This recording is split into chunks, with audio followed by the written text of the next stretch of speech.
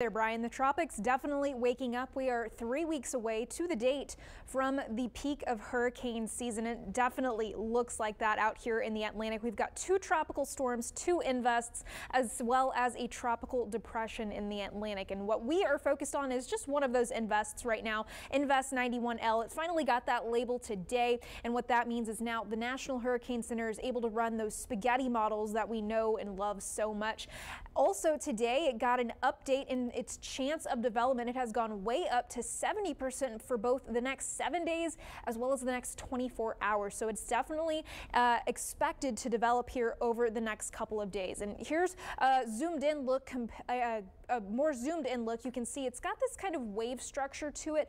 That's where it gets that name from. So you've got the winds going around on the top, but one key component that this thing is missing, it does not have these winds coming around on the bottom. So it can't really be called a tropical depression or anything of that sort just yet. It's got to check off all of these things here on our tropical cyclone checklist. So it's missing that closed surface circulation as well as just a little bit more organization with its thunderstorms. Now, even with that, it is possible that we start to see tropical storm watches or even tropical storm warnings being issued here for the coastal bend. That is because we could be experiencing some of these lower tropical storm force winds within the next 48 hours. Now, the watch does not guarantee that these conditions will occur, but we just wanted to put that on y'all's radar, for lack of a better phrase, that it is possible that we do start seeing any tropical storm watches or warnings being issued here in the next day or two. That's because even though there's a little bit of wind shear, maybe even a little bit of Saharan dust in the Gulf, there is a lot of